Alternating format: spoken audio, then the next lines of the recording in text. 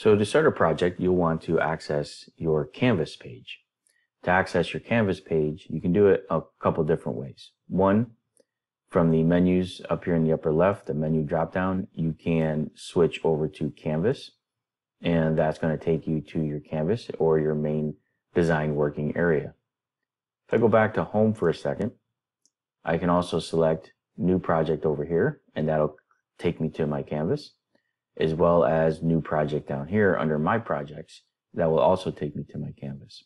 Or select on an existing project that you've already started.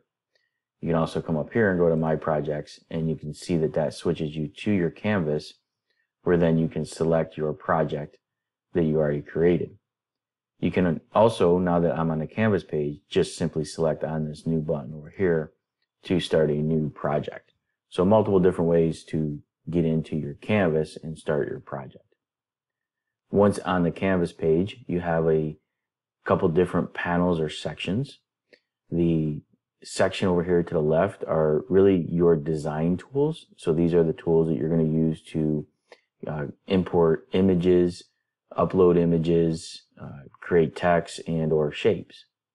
Once you have one of these features within your design space here in your working area or your grid or your graph you see here, you'll then be able to use the edit bar at the top to modify that object, whether it's a piece of text or shape or image. You'll be able to do certain edits to it depending on what type of object it is. There's tools to align the objects, arrange the objects, flip them, and then be more precise in the sizing of your objects using these tools that you'll see here that are slightly grayed out.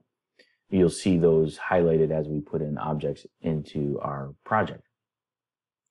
Over on the left is where you have your layers, and when you have your layers is when you add an object like text would be on a layer, the images and shapes would be on another layer.